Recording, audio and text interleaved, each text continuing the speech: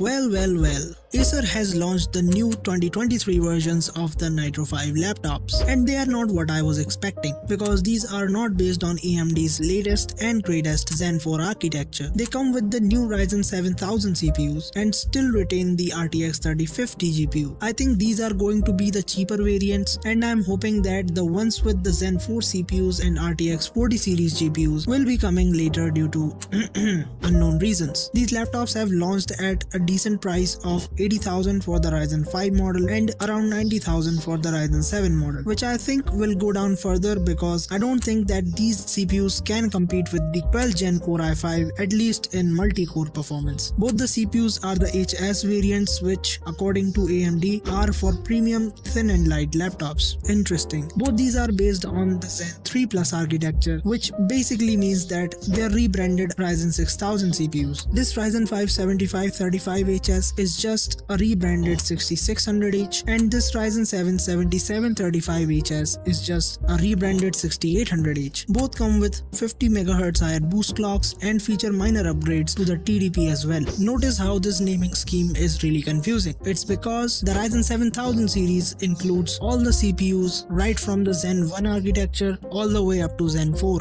Talk about rebranding. Other upgrades this laptop brings include an AMD FreeSync display, although it's the same 144Hz IPS panel with 62% sRGB color gamut. Acer has also added the mux switch this year, but the TGP of the GPU is not mentioned. Also for connectivity, we get the new Wi-Fi 6E, Bluetooth 5.2 and also the killer Ethernet. The build and design has not changed much. In fact, it's the same as this one, and it still has the same old 57.5 Wh battery. We also don't get any USB 4 ports. Deal with it. It has two USB 3.2 Gen 1 ports and two USB 3.2 Gen 2 ports, one of which also supports power off charging. The laptop offers support for DDR5 memory and PCIe Gen 4 storage, just like the Ryzen 6000 series. You can upgrade the RAM to up to 32GB, but there's no mention of any expandable storage on the official page. However, since the battery is the smaller 57 Wh one, I think we will see the same storage expansion options, including two Gen 4 M.2 slots and one extra SATA 3 slot right besides the battery, just like last year. So I think these laptops will be great value for people who are looking for some solid performance with the latest specs, but only if the prices go below the competing 12th Gen Core i5 variants. Meanwhile, this Acer Nitro 5 with the 12th Gen Core i5 remains the value king for me. Check this video out to find out more about it, and if you like the content, then please subscribe to help out your boy.